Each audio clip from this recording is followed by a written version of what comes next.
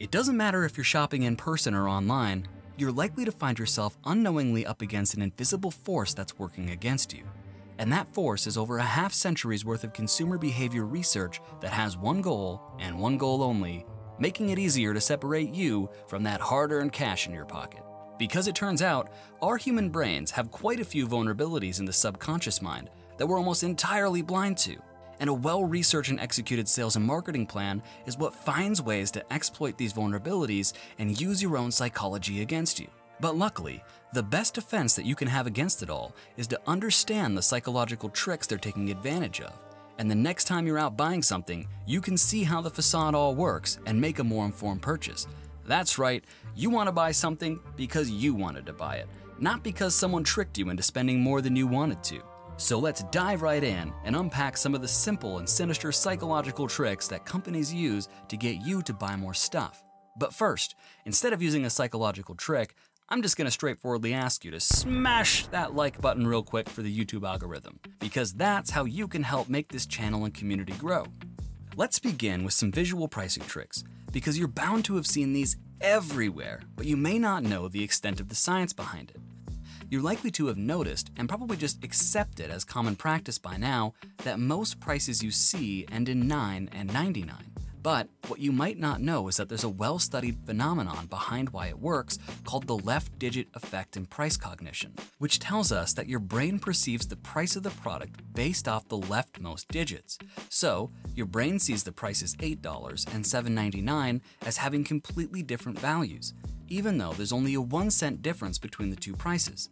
That's because the way our brains calculate numbers, you may remember place values from when you were in elementary school, there's a drastically significant difference in the value the further left you go on the chart. A great illustration of this technique in practice, by a company with a multi-billion-dollar research budget, is to head on over to Apple's storefront, and you'll notice that almost every single product on their website ends in 9 or 99. Let's adjust for that $1 difference here on the 2021 lineup. It doesn't look quite as appealing of a price. The iPhone 12 Pro is actually $1,000, the iPhone 12 is $700, then we have $600 and $400, and we know that it's true when we see $699 that it's actually $700, but it just feels different, and that's the left-digit bias in full effect. What about a trick that we may be a little bit less aware of? Let's jump into the decoy effect. Imagine that you're at the movie theater, and you're heading up to the concession stand to buy some popcorn for you and your date, and when you get to the counter, you're greeted with 3 options: a small for $4, a medium for $7.50, and a large for $8. Your first thought is probably, who on earth would pay $7.50 for a medium when the large is only 50 cents more for far more popcorn? Here's the simple trick.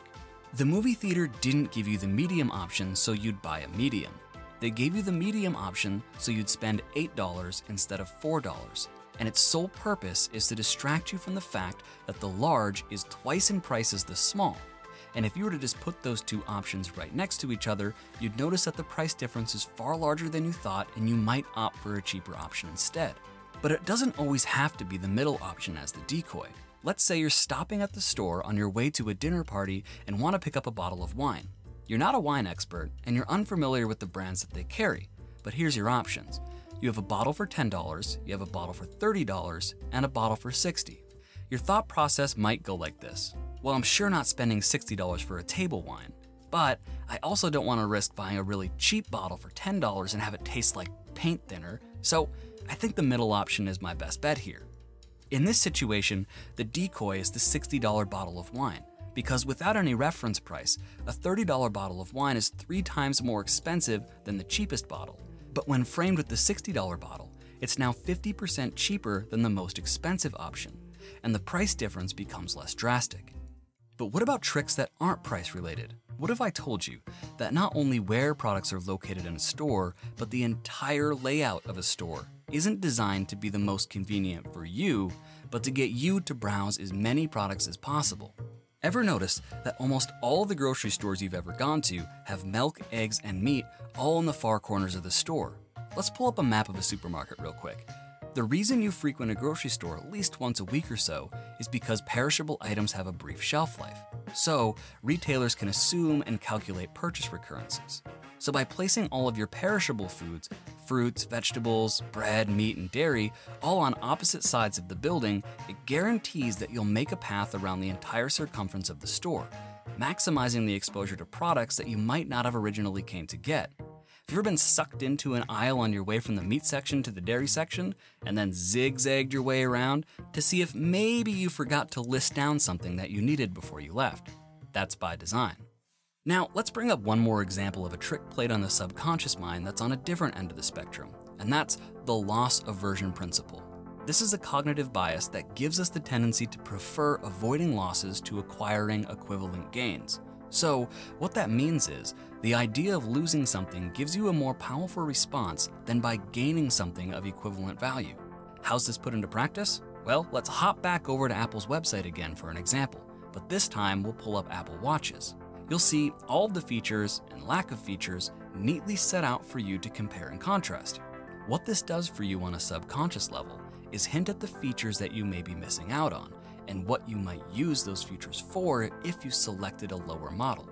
So if you're comparing the Series 3 to the SE, you might notice right away that you won't have cellular capabilities if you select the Series 3, and all of the inconveniences that may bring to you. You may also notice right out of the gate that the SE doesn't have the capability for always-on display if you don't buy the 6. And that seems mildly frustrating, so now you're considering the 6 having never originally intended to. You could revert back to the second psychological trick we talked about in this episode and ask yourself, which of these 3 do you think might be the decoy? Understanding that almost everything you encounter when it comes to buying something is by design is your first step in being able to see through some of the tricks that are being played on you, based on consumer psychology, because it's most beneficial to you to be able to use more sound reasoning than allowing subconscious tricks to drive your purchasing decisions. All of that begins with learning just a little bit more every day. And one of the best ways you can do that is to scroll on down and hit the subscribe and notification bell on this channel. It's a growing community and we'd love to have you around.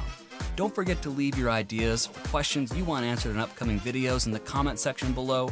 And like always, obliterate the like button for the YouTube algorithm.